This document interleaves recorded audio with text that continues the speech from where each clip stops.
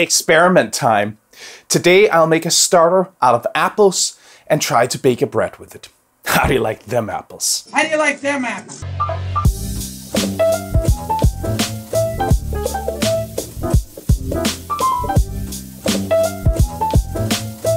Hi, I'm Sune and I'm a food geek.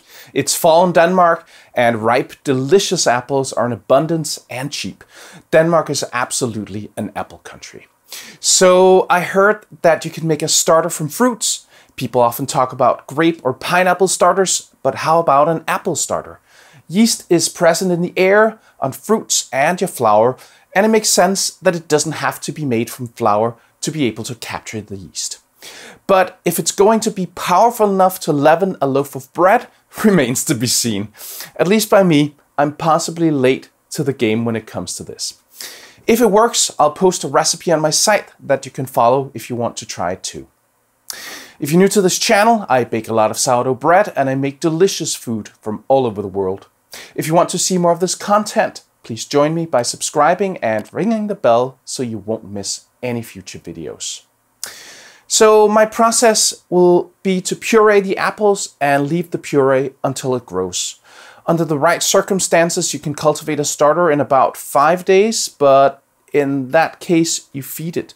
From what I read, you don't feed a fruit-based starter, so this will be very interesting. So when it comes to the formula for the bread, I looked up the hydration of apples and it's about 85%. So I will treat it as a starter with 80% hydration when I calculate how much water I need to add to my dough. Let's see if we get that far. If you'd like to support the channel, please consider joining my Patreon. You can also buy some merch, use the super thanks, or use the links in the description for tools and ingredients. Those were the words. This is the experiment. First, I turn the apples into a puree. I slice about 1 kilo, 2 pounds of ripe sweet apples into eighths and put them in my blender.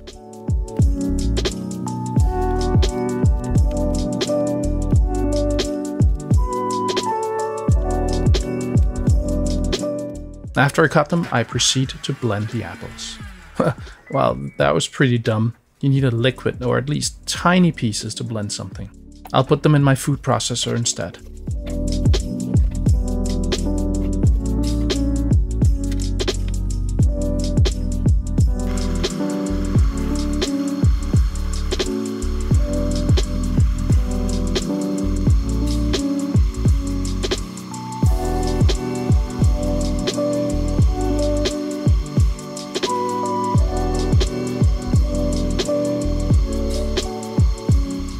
Alright, that's more like it.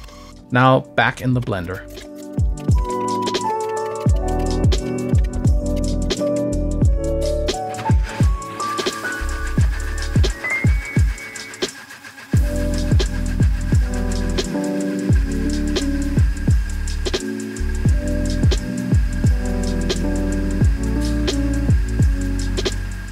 That's a good puree.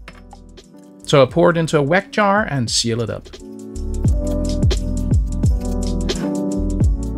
Now it's Monday evening and I plan to bake Sunday morning. Every day I make sure to vent the jar. Thursday it grew a lot and it kept that height until Sunday. The smell by this time was very fall-like and kind of like beer. I gave it a good stir Sunday morning and prayed to the sourdough gods that it was ready for prime time. Then I mixed my dough. 600 grams of bread flour,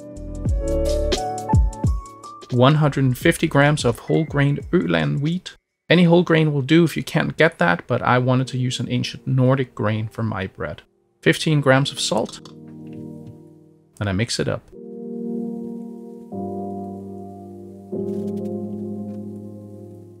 Then I add 190 grams of apple starter.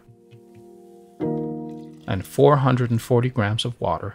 If your bread flour can't be used at 80% hydration, you should lower the amount of water. On screen, I'll give you the different amounts of water to take it to the correct hydration. If you don't know the flour, start low. The dough shouldn't be stiff, but somewhat fluid. Note how the dough looks in this video. I leave the dough to rest for an hour to develop the gluten. Then I perform 3 sets of stretch and fold spaced out by 30 minutes.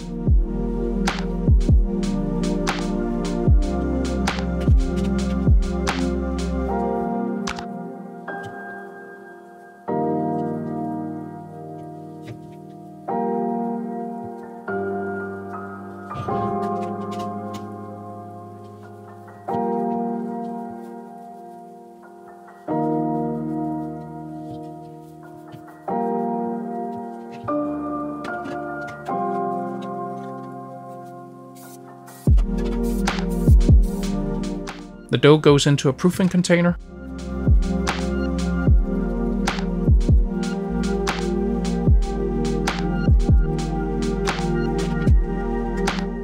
I mark the container where the dough will have risen 25%, and I put the dough in my proofer, set to 30 degrees Celsius, 86 degrees Fahrenheit. After about 3.5 hours at that temperature, the fermentation is done. It's a little longer than when I use my regular starter, but not slow. Want to hear a joke about paper? Never mind, it's terrible.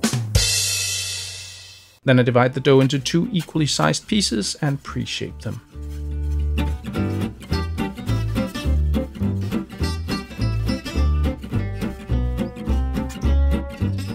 And I let them rest on the counter for 20 minutes.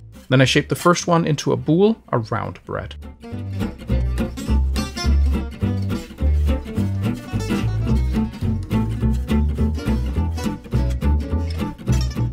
I put it in the Banneton.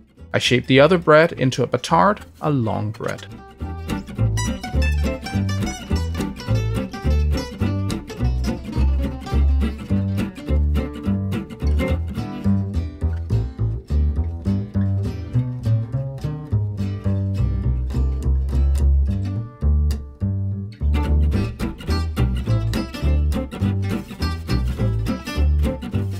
And I put it in a Banneton. I stitched the bottom of the bread to help create better oven spring. Then I put both loaves in the fridge until the next day, about 30 hours all in all. Then I heat my oven to 230 degrees Celsius, 450 degrees Fahrenheit with a Dutch oven inside. After about half an hour, I grab one of the loaves out of the fridge. I dust the bottom with rice flour to help it slide easily off the peel. Then I flip the dough onto the peel. I score the dough with a lame with a razor blade attached.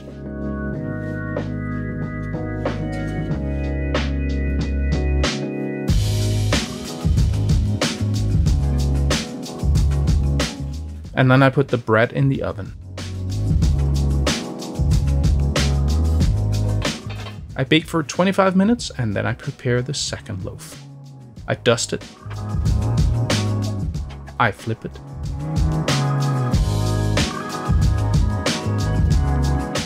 I score it, and then I bake it. But first I need to take care of the first bread. I move it to the side.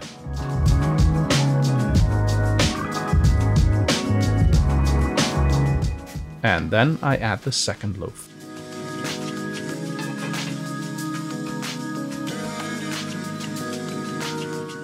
After 25 minutes, I take the first one out. And then I reveal the second loaf. Wow, that's some lovely oven spring. And then I brown that for 25 minutes. They're both looking gorgeous. Want to see how the crumb looks?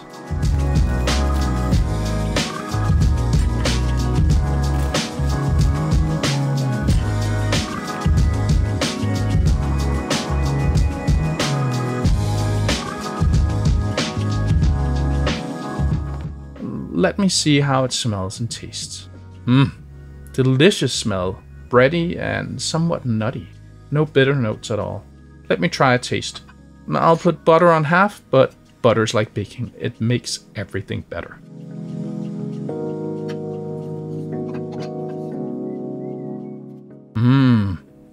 Good.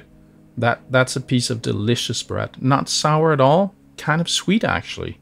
The nuttiness comes out even more in the taste. I think I would enter this bread if someone had a bread beauty contest. Want to see the beauty shots?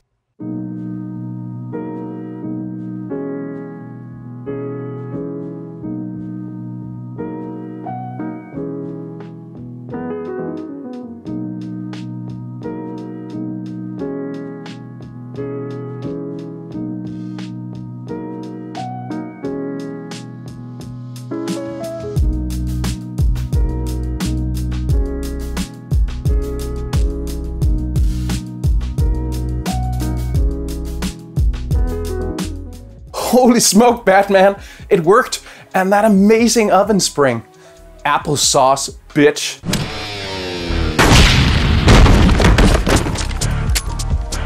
Applesauce, bitch. I'm sorry, I'll tone down the antics. I just got excited. But it's pretty amazing. I guess you can probably make your starter from many different edible things. You can even convert this one to a regular starter if inclined. If this is something that you'd like to try out, I've left a link in the description for the full recipe on my website. If you want to keep the starter going, feed it at 1 to 4.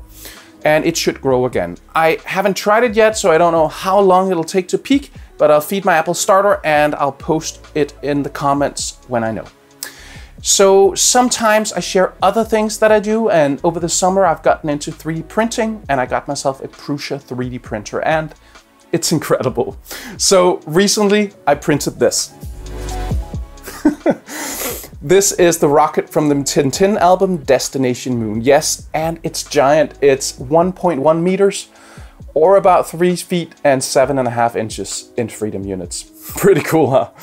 I hope you learned something today. See you next time.